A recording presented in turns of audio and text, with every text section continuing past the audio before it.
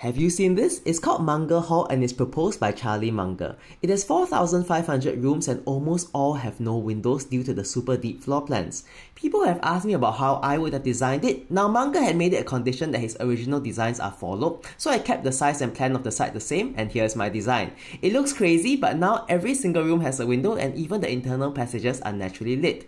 The best thing is that while his plans has 512 rooms per floor, mine has 516. Of course, this is just for fun, and I would never support such a project, and this is just to inspire you that with enough effort and creativity, anything, no matter how bleak, can be made better. So now you know!